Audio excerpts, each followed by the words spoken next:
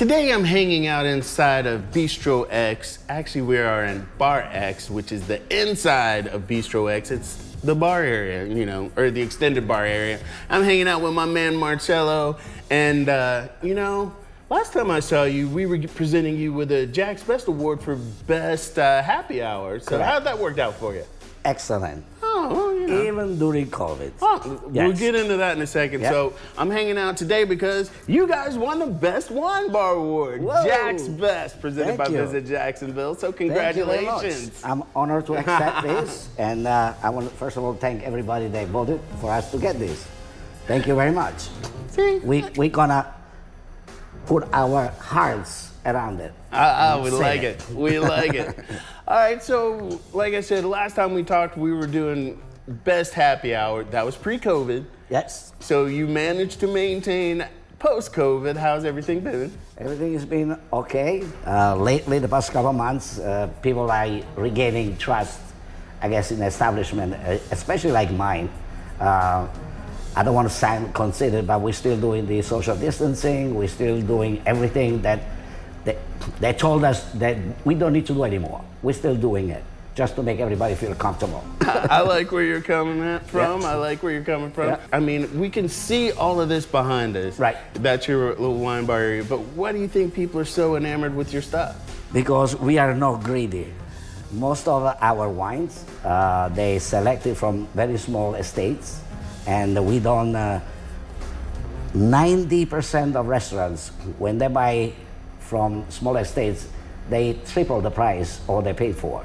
We just barely make it a little bit over double the price. So as an example, now we're trying a beautiful Cabernet Sauvignon 2016 Stack Slips.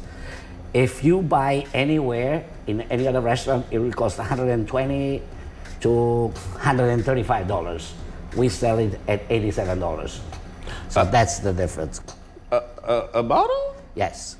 Really?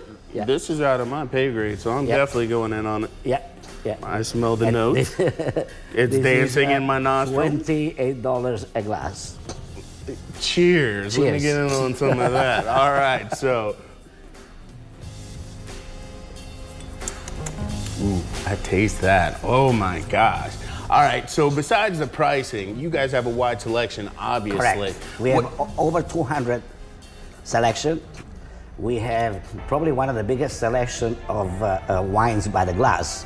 And I'm not just talking about bottles of wine that the glass of wine costs $10, $11. We have glass of wine $50, $60. So if somebody wants to come and likes a great wine, you don't have to buy the whole bottle. Just buy the glass. That's all. I'll drink the rest. I like it. I like it. Now, with that, are there certain situations where maybe your chef helps with pairing wines, that kind of thing? Yes, we just started doing that. We actually, last week, we did a few menus, which they're gonna come up once a month. We're gonna do different region in United States, then France, and then Italy, and pairing food and wine at the same time. Yes. Well, I am looking forward to finishing my glass, and congratulations again once again, sir. And people, support your locals. They're happy hour, wine. Cheers. Cheers.